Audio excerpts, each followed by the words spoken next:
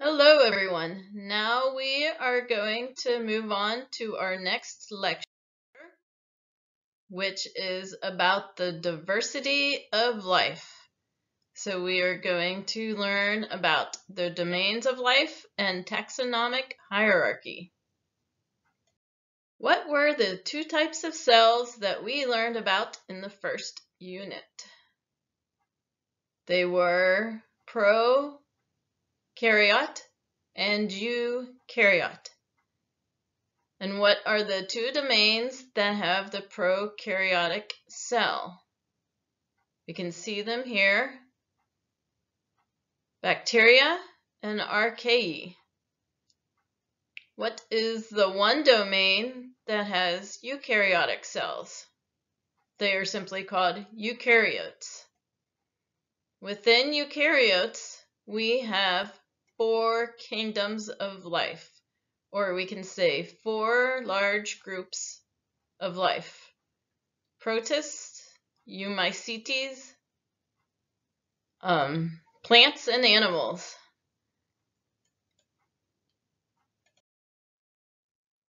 To better describe organisms and place them in categories that are related, we use a scheme called the taxonomic classification. A taxon is a group of organisms, such as the domestic cat is one taxon within the group Felidae, or we can say the family Felidae, which is right here. The leopard is another taxon within this group. So here is an illustration of a leopard. The taxonomic hierarchy places organisms, such as a leopard, in levels from the most specific, or we can call it species, to the most broad level that includes all the organisms related to it. In this example, leopard is a species of the genera Panthera. Tiger is another species in this genera. Both are in the family Felidae, which is in the order Carnivora, which is in the class mammal. In English, we call this a phylum. You would call it embranchement. We call it chordata.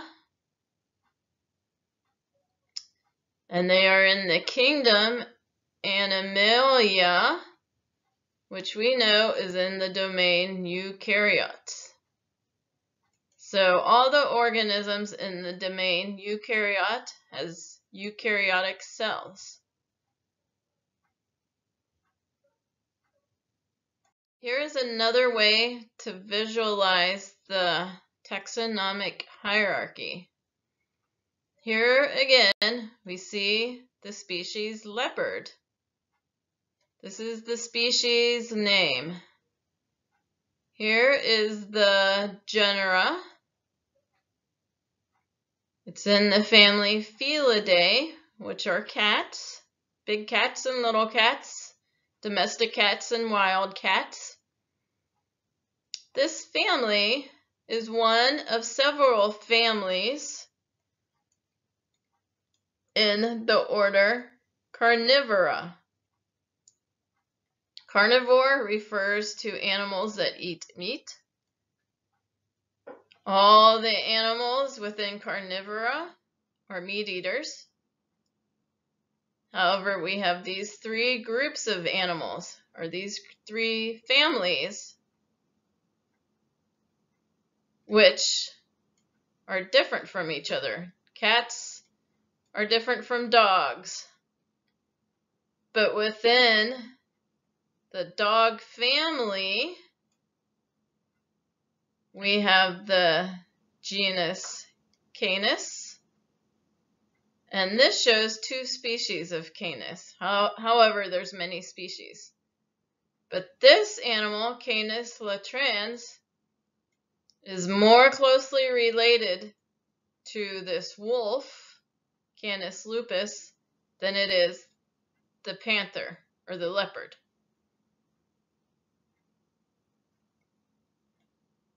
Notice the use of the Latin name. So here, Taxidea taxus. Here we have a French name, which I am not familiar with. I call this animal a badger. The Latin name is also called the scientific name.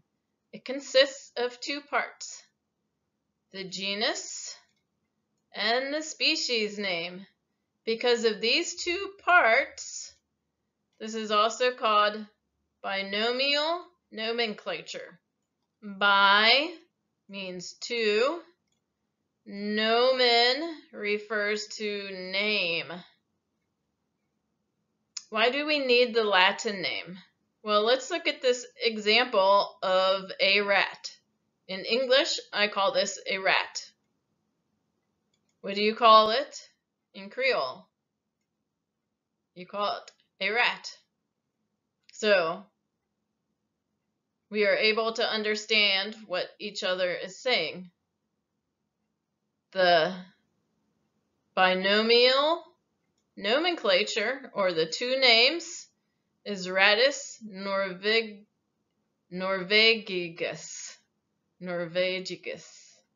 I don't know Latin. Maybe you guys have taken Latin.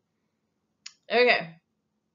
So, someone in Russia who calls these animals a completely different name than us, they will understand this name, Rattus norvegicus. Let's look at this bird. What do you call this bird? In Creole, it's called a taco cabrit. But in English, I call it a bay-breasted because it's bay is a color, breast is the same as chest. Cuckoo. So in English, all tacos, we call them cuckoos. However, in English, we have this food here that we call a taco. So if you go up to an American and you tell them, I have a taco, they will think you're giving them food and not a bird. We are going to explore the domains in more details and the types of organisms that are found in each domain. We are going to start with the domain of organisms that have prokaryotic cells. This is the bacteria and the archaea. They have some things in similar, such as they are microscopic, they are unicellular, and they do not have a nucleus. They do not have organites with membranes. Or in other words, their organelles do not have membranes.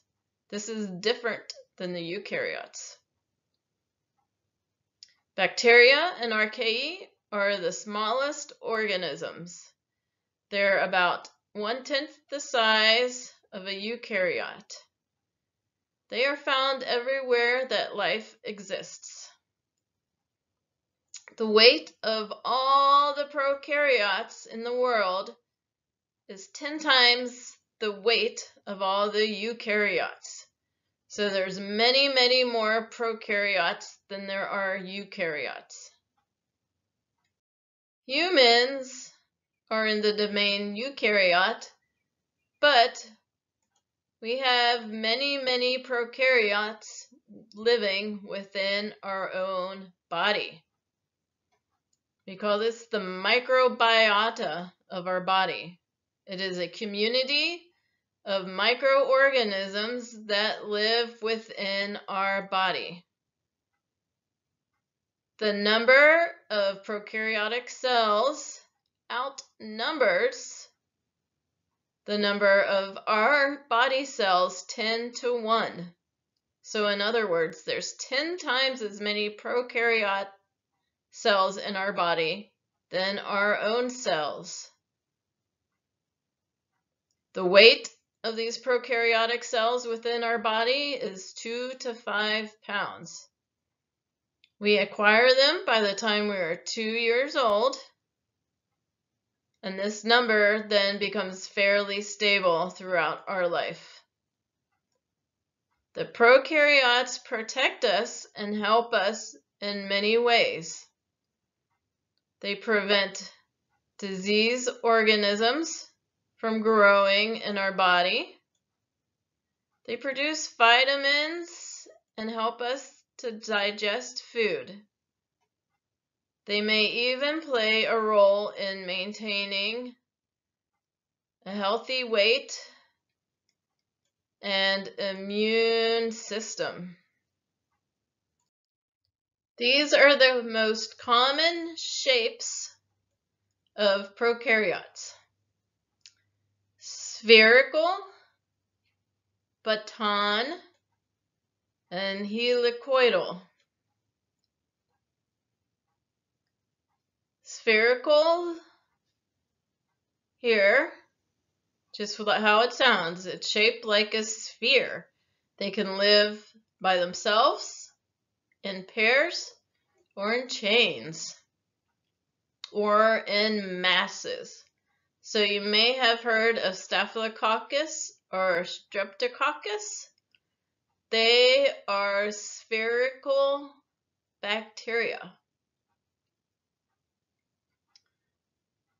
The prokaryotes, shaped like batons, can live singularly or in chains like streptobacilles. And finally, we have the helicoidal prokaryotes, which form spirals. So I call this a spiral in English.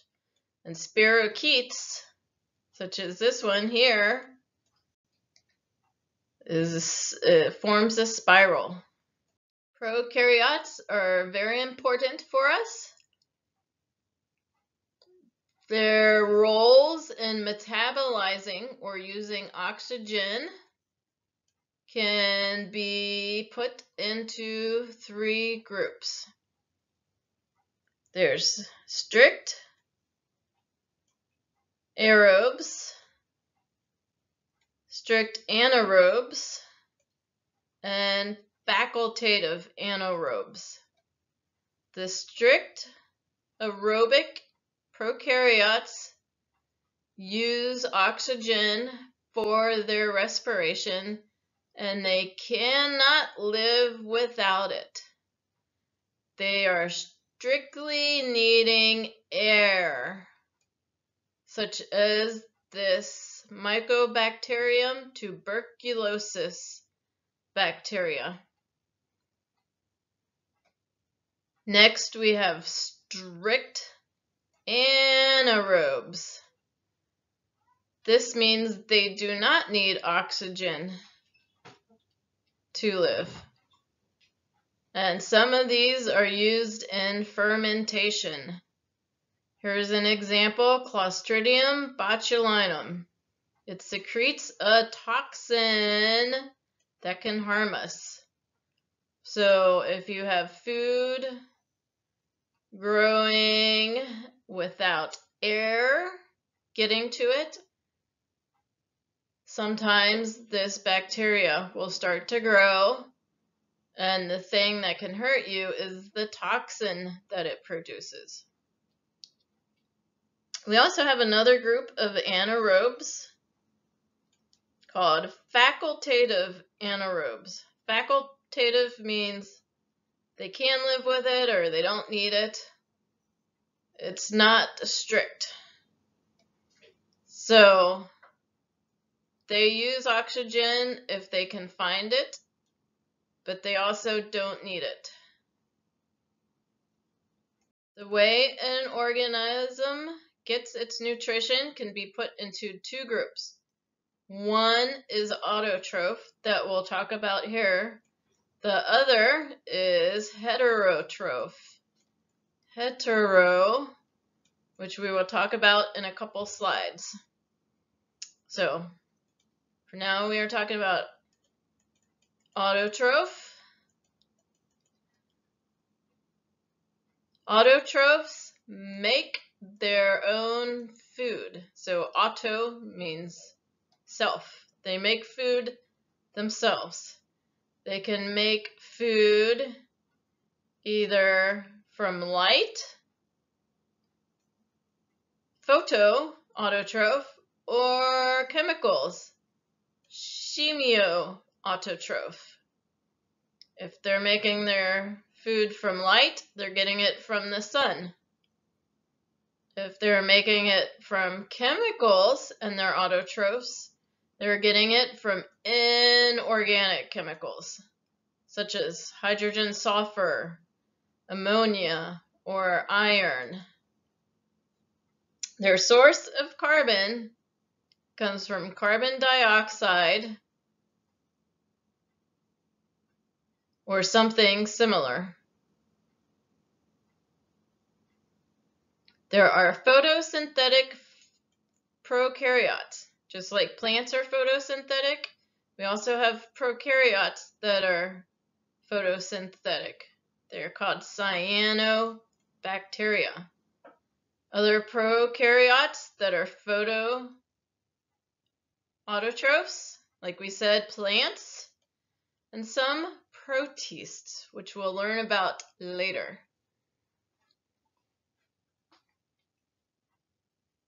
Some prokaryotes get their food from chemicals like sulfolobus. What word do you see here? Sulfur. What do you think it uses? Sulfur. Here is a type of colonial prokaryote called cyanobacteria. The genus name is Anabaena. It has these things called heterocysts that it uses to get nitrogen. It also has photosynthetic cells. Now we're going to talk about heterotrophs. There are two types of heterotrophs. One is photo, which uses the sun, just like we described for the photoautotroph. One is chemioheterotroph, which gets its energy from organic compounds. What is the source of carbon for these? It is organic compounds, just like the food that we eat. So it gets it from plants and animals and other living organisms. Here are some examples of heterotrophic prokaryotes. And there are many chemioheterotrophs that are prokaryotes. What are people? People are chemioheterotrophs because we get our food, we get our energy from our food. We also get our carbon from our food. There's also some plants that do this. They eat other things. They don't get their energy from the sun. We are going to continue exploring prokaryotes and look at the domain Archaea. Archaea are extremophiles. So remember this word, extreme, And phile means love. So these organisms love extreme environments, such as halophiles love salt. Halo refers to salt. So they live in salty places like the Dead Sea in Israel. And let's look at the name, Halobacterium. It's a bacteria that loves salt. We also have thermophiles.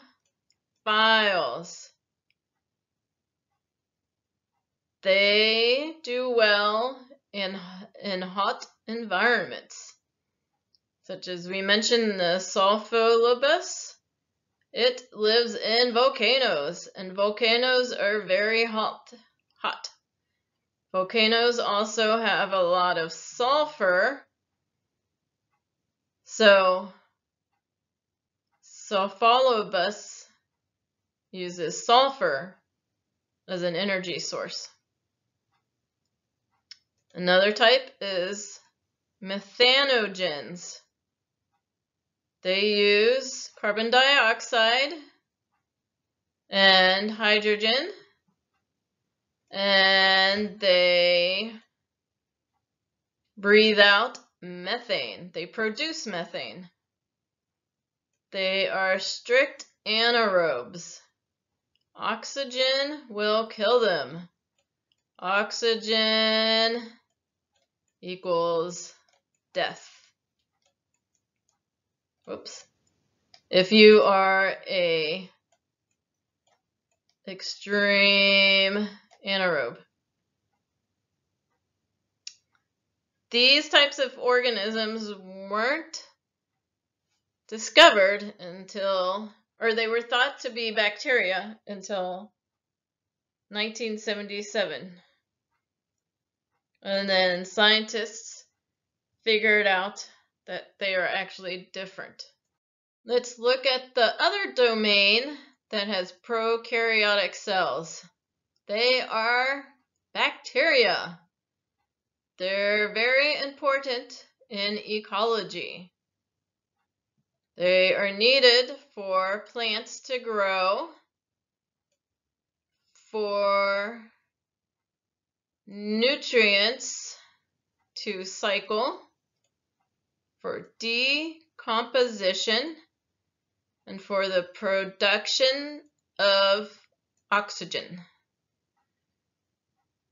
There are also some that cause sickness. 10% cause sickness, such as Vibrio cholera, which causes cholera.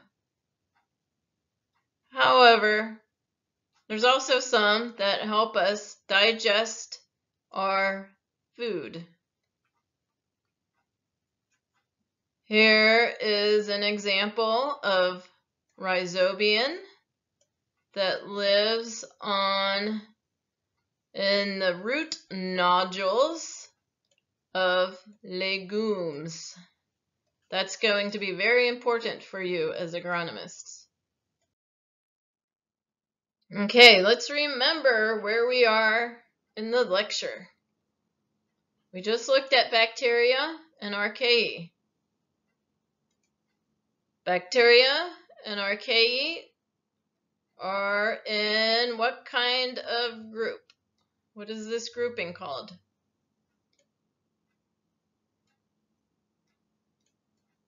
Domain. Okay. We're going to move on to eukaryotes. The domain of eukaryotes has 4 subgroups. What is this subgrouping called? Kingdom in English. So you may hear me call it kingdom.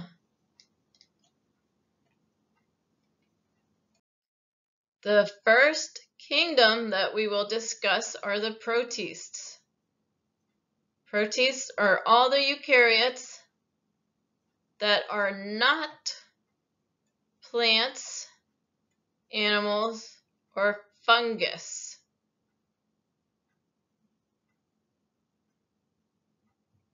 Some are unicellular, some are multicellular. The majority live in water, but some also live in dead leaves or in hosts. So if it's a eukaryote, but it's not a plant, animal, or fungus, we call it a protist. However, they do look like plants, animals, and fungus. For example, algae looks like a plant. Protozoans can look like animals. And mold, I think, is mold. Looks very similar to fungus. Okay. So we are going to look at algae, protozoans, and mold, which are organisms within the kingdom of protists.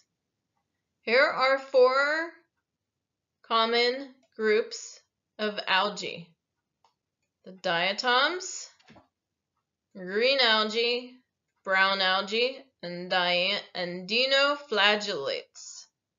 Here's a picture of the diatoms. Very pretty. They're small microscopic organisms that are made of silica.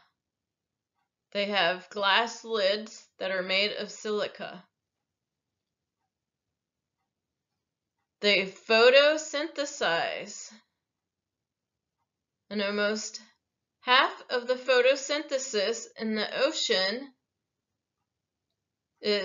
comes from algae called diatoms. And what does photosynthesis produce? Photosynthesis gives us oxygen. So the ocean is very important for making oxygen. Almost half of the photosynthesis in the ocean comes from diatoms. So they are very, very, very important. The second group of algae is called green algae. They can be unicellular or multicellular. Here's 2 examples of green algae. They're green because they have chlorophyll. There's also brown algae. They are multicellular and they can be very large. There's an organism called giant kelp that is very important in the life cycle, in the food chain in the oceans. And finally, we have dinoflagellates. They're common in the ocean. They can produce light at night. When an organism produces light, we call it bioluminescence. There's one type called red algae that produces a toxin that can kill animals and people. There's also a type called zooxanthellae that live in coral. When you take ecology, we'll learn about the zooxanthellae, so don't forget that word. Another type of protist that kind of acts like an animal is a protozoan. Some protozoans are parasites. they cause malaria or giardia. So here is the organism that causes malaria. Some protozoans are predators like paramecium or amoeba. Here's an amoeba. It eats its food by surrounding it with its body. And this body is a single cell. Here we see the food. This paramecium is a single cell, but it is also a predator. And finally, here is the group of protists that act like fungus. They are consumers that absorb their food. For example, in English, I call this slime mold. Slime mold.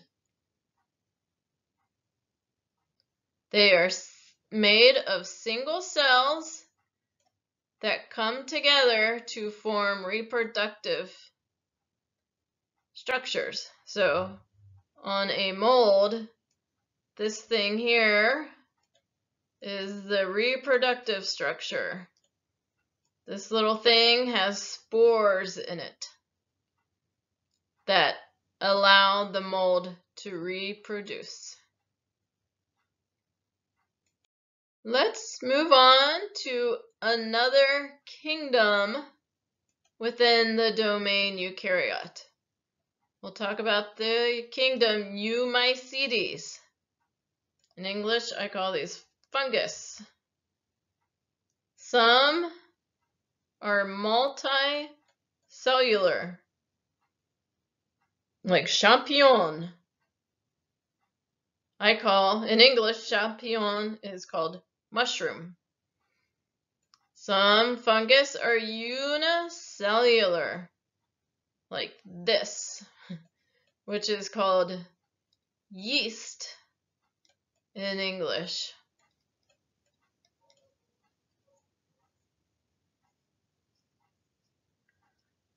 They decompose organic materials and recycle the nutrients. They absorb their nutrients. They have these structures called hyphae,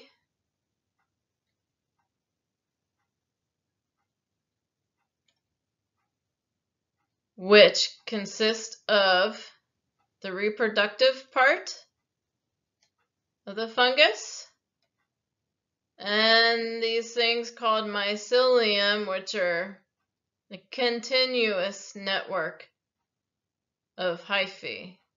The hyphae are the parts that absorb the food and break down organic material. This kingdom of Eumycetes is very important in the environment. Most plants have a mutualistic relationship with fungus. 80% of plants depend on fungus for their growth. And here we see some pictures of fungus inside of plant roots.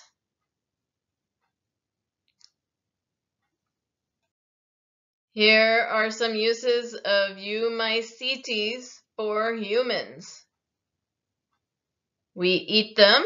This is a champignon. We use them to make medicine, like penicillin. The antibiotic penicillin comes from a fungus. We use, what's this word in English? Yeast. Oops.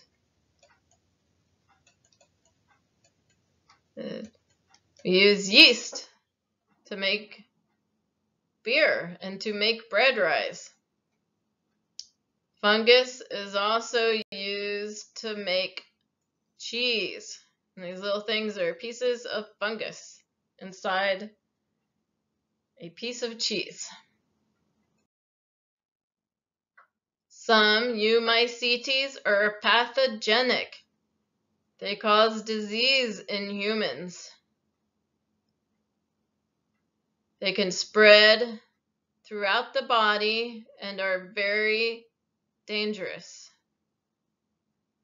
So here's something in French. In English, we call it ringworm because it forms rings, but it's not really a worm. It is a fungus. It also causes diseases in plants, like this type in corn and ergot in wheat. So this is going to be very important to you plant agronomists. Let's review what we learned in this lesson. I want you to be able to recite the taxonomic hierarchy. So here is an exercise. I'd like you in your notebook individually to write out each level of the taxonomic hierarchy. And I want you to be able to say it as quickly as I can in English. Kingdom, phylum, class, order, family, genus, species. So you should be able to say that in French. And then under the domain eukaryote, there are 4 kingdoms. Please write those down. And write down the kingdom of mule, chat, and champignon. So Elio can pause and give you about 5 minutes to do that. And next we will go to video 4b about plants and viruses. So see you there.